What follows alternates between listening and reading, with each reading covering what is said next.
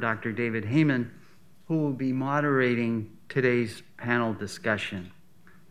In addition to being professor of infectious disease epidemiology at the London School of Hygiene and Tropical Medicine and head of the Center on Global Health Security at the Chatham House in London, David Heymann is chair of the Strategic and Technical Advisory Group on Infectious Hazards, which advises WHO on the COVID-19 pandemic. His extensive technical and strategic knowledge of outbreak response is also based on decades of firsthand field experience and earlier high-ranking roles at WHO, such as the Assistant Director General for Health Security and Environment, as well as the head of the Global Response to SARS. It's my honor and pleasure to introduce David. What we're going to do now is have a panel discussion with four persons who you will know very well, I'm sure, actually five, I think. Tom Inglesby, who's joining us online from Baltimore. Rebecca Katz, if you'd come up front, we could, or you can come up when you speak, whichever. Maybe now is best. Chris Morris from George Washington. Nancy from NIH, and Danielle from Kinshasa.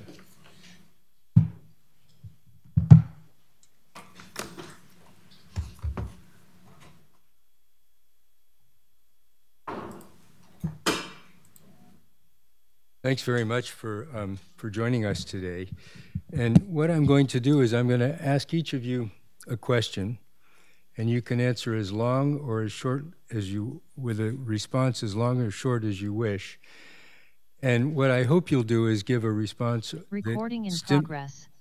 And what I hope you'll do is give a response that will stimulate questions from the audience so that we can have a very good and interactive session. And I'm also going to ask each of you as panel members to introduce yourself briefly after I call your name, because you'll do a much better job than I will at that. And be sure to tell us what your accomplishments have been. So let me start with Tom, who's the director of the Johns Hopkins Center for Health Security at the Bloomberg School of Public Health up in Baltimore. Tom. Yeah, thanks so much, David. Hello, everyone. Yeah, I am, as David said, the director of the Johns Hopkins Center for Health Security in the Bloomberg School of Public Health. I just finished a time serving in the administration at the Department of Health and Human Services and then at the White House on the COVID response. And my background is infectious disease medicine. And let me just thank the Mario Foundation and Milk Institute for sponsoring this today. It's an honor to be participating in this event in tribute to the work of Professor Mayombe. Congratulations to you, Professor Mayombe, on being recognized for the extraordinary contributions of your career. And let me just say a few words about key capabilities we need in place to respond to new epidemics. There are obviously many things we need to do well to respond and get control of new epidemics. And let me just lift up a few that are particularly crucial at the start of a response to a new emerging infectious disease outbreak. Number one, highly effective lab operations and diagnostics. And we heard a lot about the work Professor Mayombe has done blazing that trail. Number two, a robust healthcare system.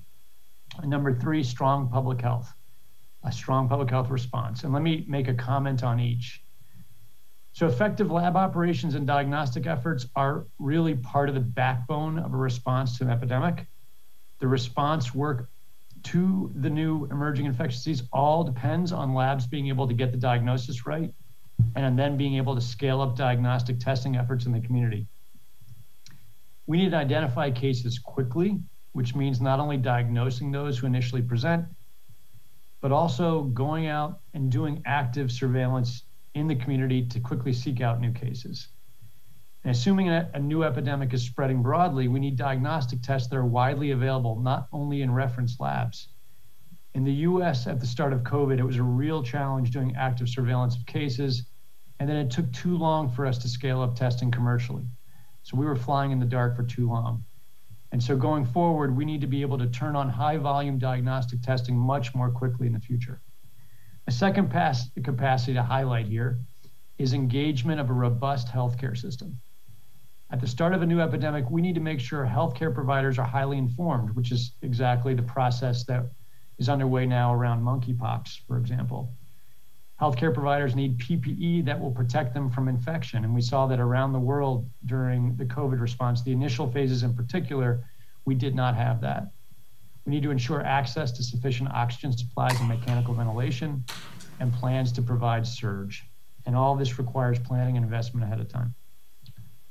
And my third capability I'd like to lift up, my last one here, is the overriding importance of a strong public health response. Public health is at the core of all of this work. Public health needs to both advise political leaders on tough choices and also to speak directly to the public about what's known, what's not known, and all the work being done to learn more.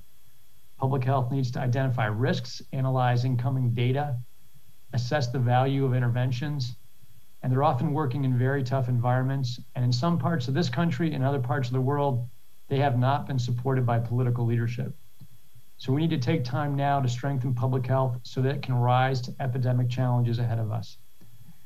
And so to conclude, I would just note that we've seen Professor Mayombe over the course of his career make countless contributions to understanding the infectious diseases that threaten us and to building these critical capacities that we all rely on. And he deserves our gratitude for this work. Tom, what role do the populations, especially healthy populations, have in a pandemic such as COVID? And how can we ensure that populations will be more fit to survive infections that might emerge in the future? Well, I think 2 quick points on that. One, I think what COVID certainly did was to exploit the inequities that are in our own societies now. People who are already having difficulties with accessing healthcare or an education around healthcare have suffered disproportionately terribly in this pandemic. And the second thing I'd say, so working on equity issues now will help us get through crises ahead of time, or in the future, I should say. And the second thing is that we need to engage the public in the response as active partners and not imagine that they're going to be kind of herded into action. Really, people take action when they believe it's in the best interest of themselves and their families. And so in doing everything we can to communicate well with people, to give them good information so they can help make good choices that help bring the epidemic under control. Tom's point about engaging the public, I think we also have an obligation to ensure that the public is more literate in health and what their roles and responsibilities could and should be. And we think about our roles as public health professors and how we engage not only our students, but also how we work with populations. So I think these are some of the things that certainly, we confront when we go out to respond to outbreaks is, well, okay, we have a really bankrupt situation in many places in terms of trust with the community, and the ability to let them feel agency in their own health. And I think that, before we get to the point of an emerging pathogen, we have to really make those investments. And that does sound, of course, very public healthy, but that's really, I think, the best medicine for this. So. Tom, the intervention was politicians and the public need to better interact. I think that's what you're saying. And the politicians need to listen to the public health.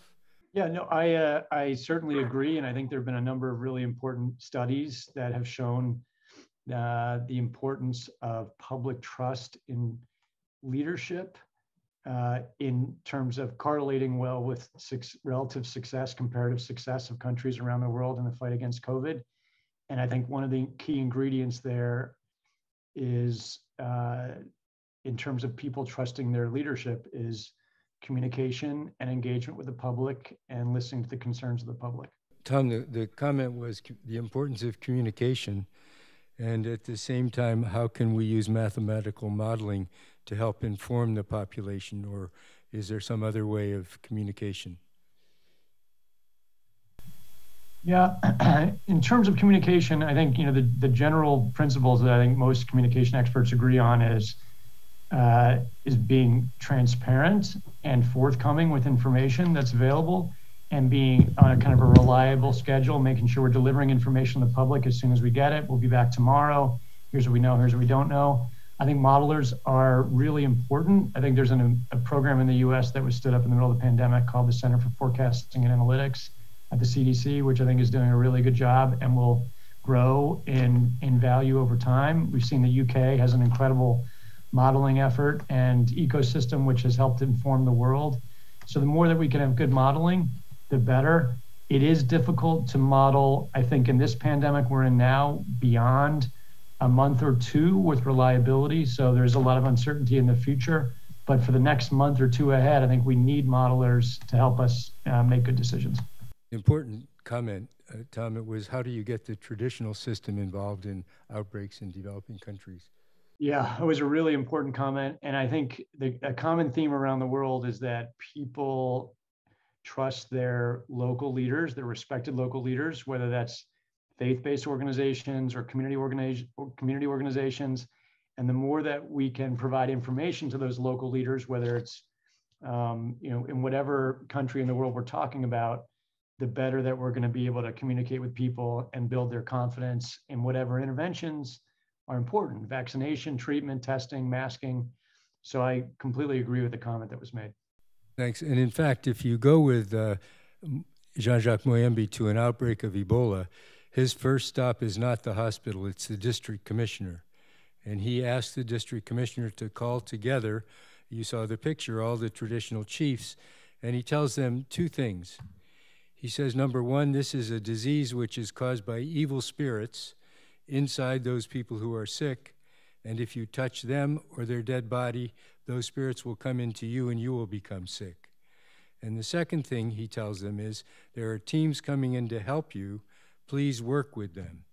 They go back to the communities, and that's why DRC has such an excellent record of being able to stop outbreaks. And Danielle, maybe you'll talk more about that later on as we go through.